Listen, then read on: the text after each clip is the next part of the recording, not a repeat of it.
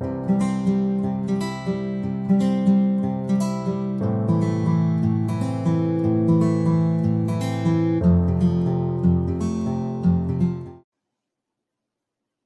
everyone, welcome back to my channel. So it's episode number 4 of Hell Short series, and today's topic is the Venerable Saint Bede. The Venerable Saint Bede was born at Jarrow in Northumbria, England, and he was actually an Anglo-Saxon theologian, historian and chronologist. So what is Bede known for? So he is known for his work Historia Ecclesiastica Gentis Anglorum. In other words, it is the ecclesiastical history of the English people. It is a source important to the history of the conversion to Christianity of the Anglo-Saxon tribes. Well, what is Historia Ecclesiastica about? It is divided into 5 books.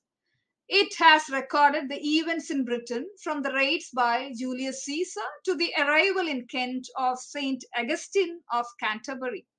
So where does Bede get the source from? So he gets the source from the authority of ancient letters, and he has also imbibed the contemporary knowledge of certain events, right? And it accounts much to the early Anglo-Saxon history. Bede has covered up the early Anglo-Saxon history a lot. So what are his other works? So the very first treatise on chronology was De Temporibus, in other words, on times. And there was yet another treatise, De Temporum Region.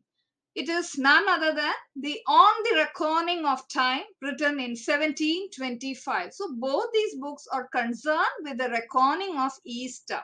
And the earliest biblical commentary of Bede was Revelation to John. So these are some of the famous works of Bede. Hopefully, I think it would have, this episode would have enlightened you about the Venerable Saint Bede.